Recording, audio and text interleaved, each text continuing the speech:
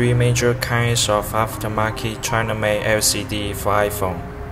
The clever Chinese businessman can produce hundreds of different qualities on this LCD. Every company tries to classify them and make it easy to find a suitable one. So does DBX. We list three major kinds of the aftermarket China-made LCD here to share the differences.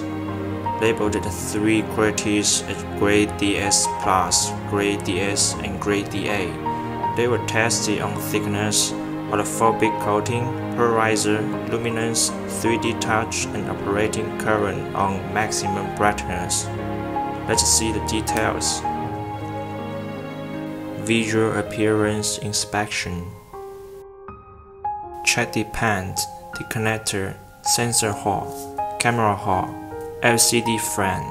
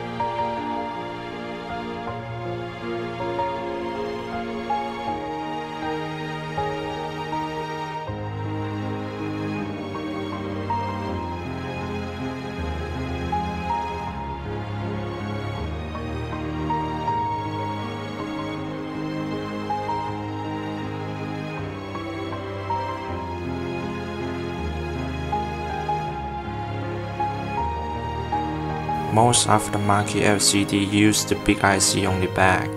When people install this LCD into a motherboard,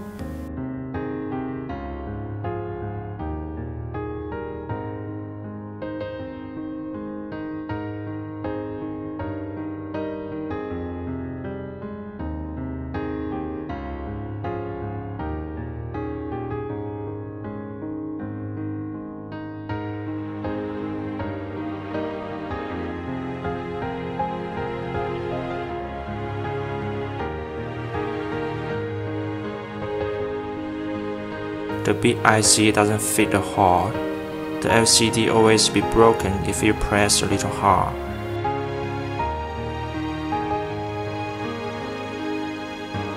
For DBS Grade DS Plus, Grade DS, and Grade DA quality, we will choose small IC. Tempered glass inspection. Many aftermarket LCD will have the problem of tempered glass. The tempered glass can fit on the border. Sometimes it is reason of poor touch panel. Sometimes it is a reason of poor tempered glass. DBS Grade DS Plus, Grade DS, Grade DA all fit well on tempered glass. And this tempered glass is middle quality, bought at $0.7 US from the market. Thickness inspection.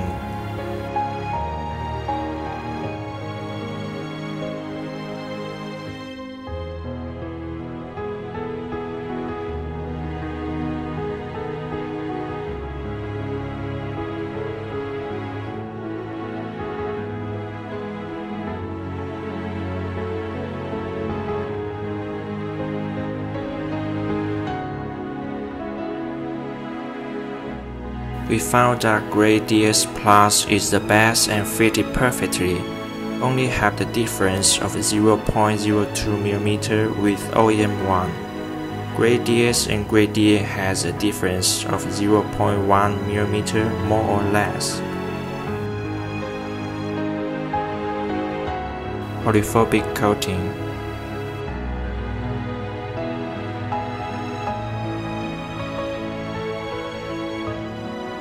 Both Grade DS Plus and Grade DS have the oleophobic coating, but use different technique. Grade DS Plus is electroplate, could be touched for about 60,000 times. And Grade DS is fairing, could be touched for about 30,000 times, but all work very well in the beginning.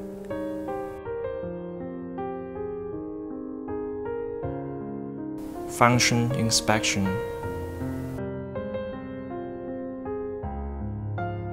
Function inspection is a basic test.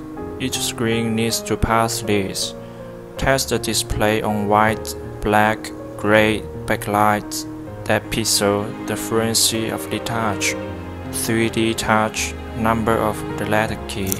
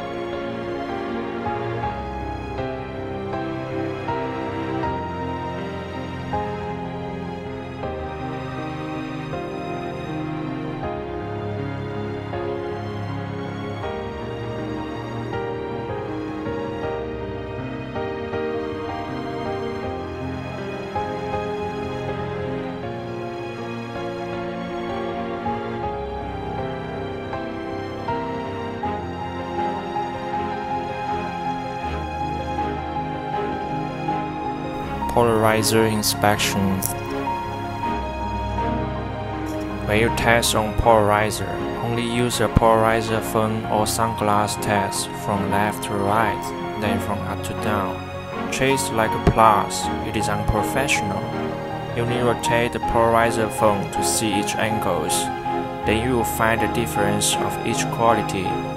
Grade DS Plus is visible on all angles when rotated.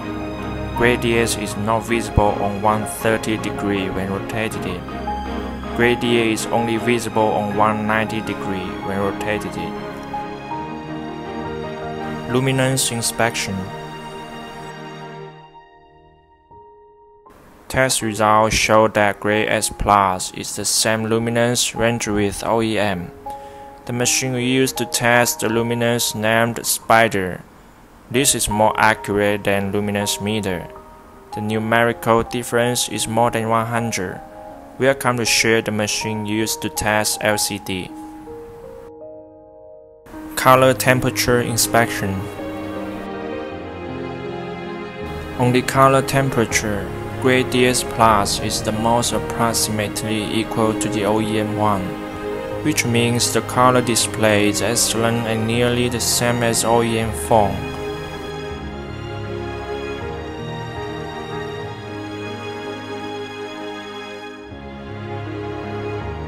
The color temperature is lower than original means the display is warm, and the color temperature is higher than original means the display is cold.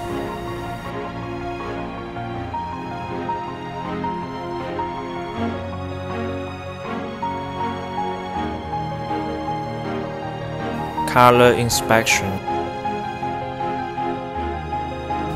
There is a big difference in the color display, the contrast and saturation. Also, we can check the video of rotation.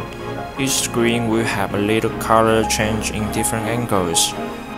The Grade DS Plus is approximately equal to the OEM one.